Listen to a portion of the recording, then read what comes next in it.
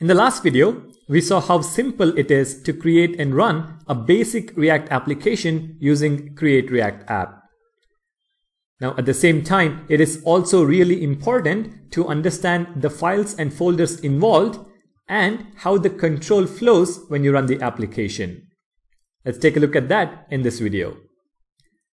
I have opened the Hello World project in VS Code, and you can see that at the root level, we have 3 folders and 4 files to begin with. Let's start with package.json. This file contains the dependencies and the scripts required for the project. You can see that we are using React version 16.5, and that is listed as a dependency. We also have a few scripts to run the application, build the application, or even run tests. Now, based on whether you have just npm or yarn as a package manager, you're going to see yarn lock or package lock files. They simply ensure consistent installation of your dependencies, and you don't really have to worry about them. We also have a git ignore and a readme file. Next, let's talk about the folders.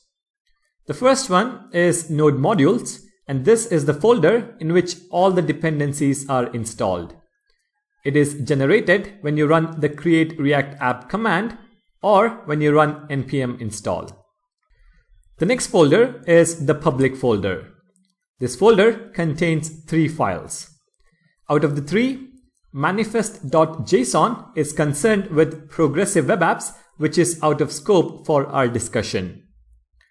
We have the fave icon, which you see in the browser tab, and this is nothing React specific.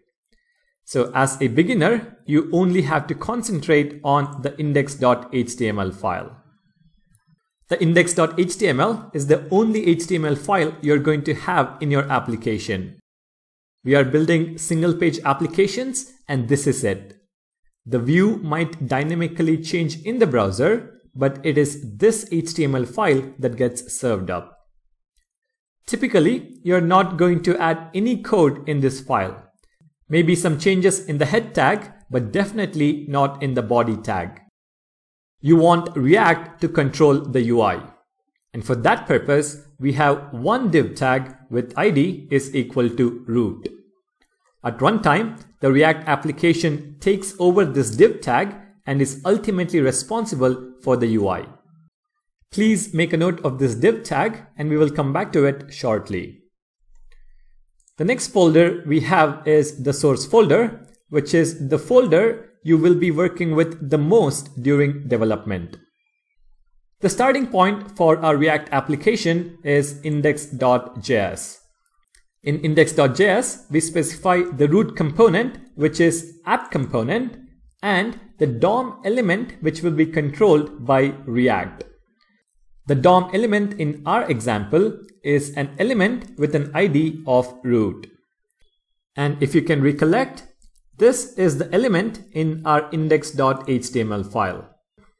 We call this div element as the root DOM node because everything inside it will be controlled by React.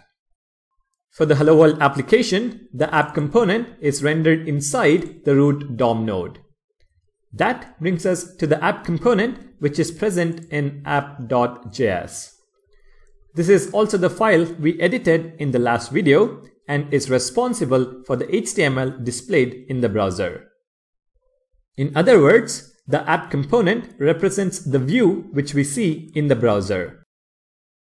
With app.js, Create React App also generates a CSS file for styling and a test.js file for unit tests. The CSS file contains classes which are applied in the app component, and the test file contains a simple test case. We also have an index.css file which applies styles to the body tag and the logo SVG, which is referenced in the app component. Finally, we have service worker, which is again concerned with progressive web apps and can be ignored as a beginner. So that is the folder structure of a React application created using Create React App. When you run the command npm start, index.html file is served in the browser. Index.html contains the root DOM node. Next, the control enters index.js. React DOM renders the app component onto the root DOM node. The app component contains the HTML, which is ultimately displayed in the browser. Now then, I have mentioned the word component several times already. But what exactly is a component? Let's understand that in the next video. Thank you guys for watching. Don't forget to subscribe. I'll see you guys in the next one.